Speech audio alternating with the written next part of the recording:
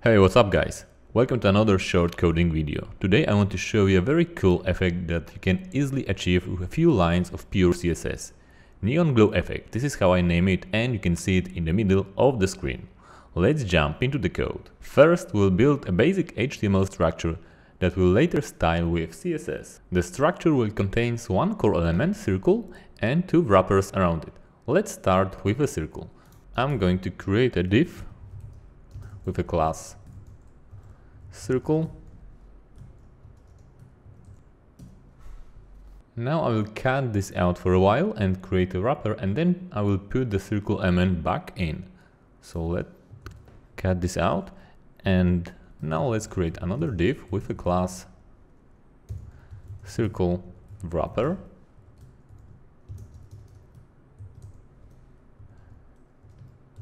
And this wrapper will be used as a purple outline, and the next outermost wrapper will be used as a shadow that will imitate the neon effect.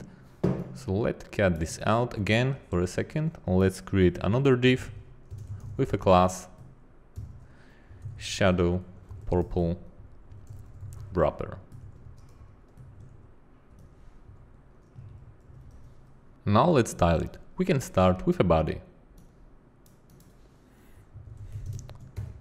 First, let's set it a background color.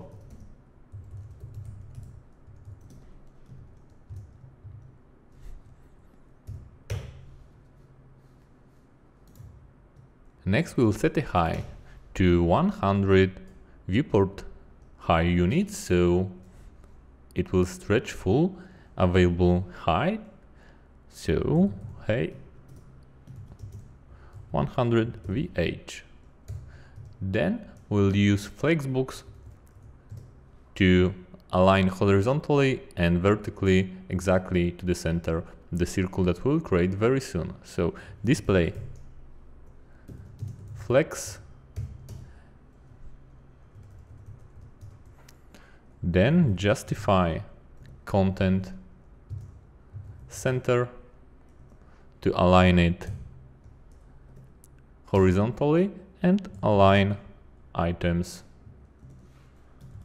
center to align it vertically. Now we'll style the circle wrapper. So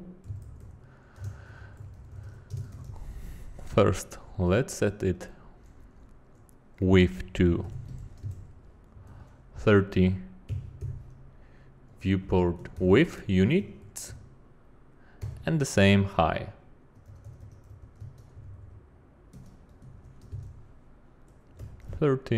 Viewport width. Then we'll use a clip path to create a circle.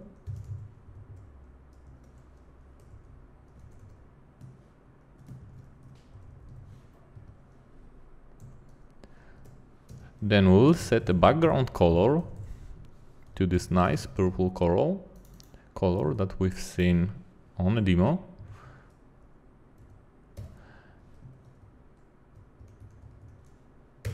And then we'll use a flexbox to align it horizontally and vertically perfectly in the center. So display flex, justify content center, and align items center.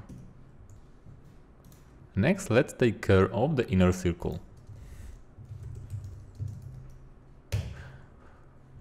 We'll calculate the width and height based on a viewport width, so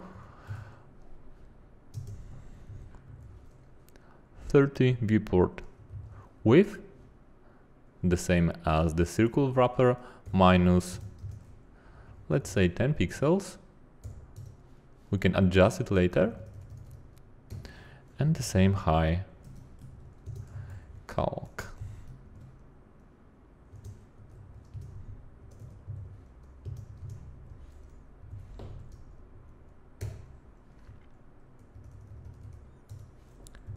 Now let's set it background color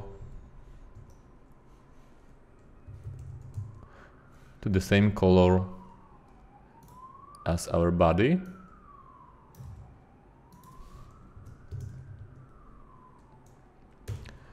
And let's make it a circle by using border radius 50%. Let me fix the typo here, and now we should see our circle. Alright, now it's time for the most important element, filter property.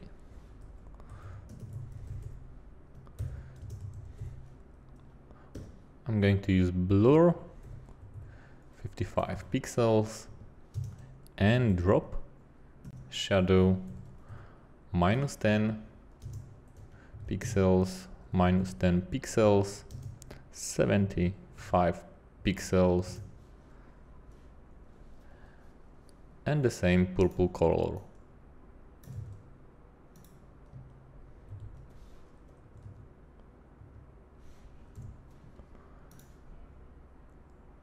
If you want, you can of course play with these values to adjust the filter to your preferences. And now the final touch, the glow effect, that will be another filter with a drop shadow value.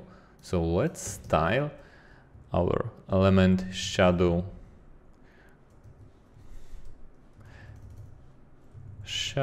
purple wrapper, and let's use a filter drop shadow 10 pixels, 10 pixels, 200 pixels, and the same purple color.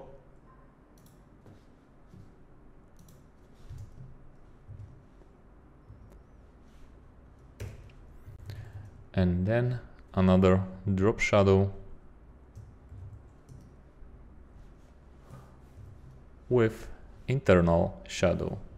So we'll use -10 pixels, -10 pixels, and let's say 50 pixels, and again our purple color.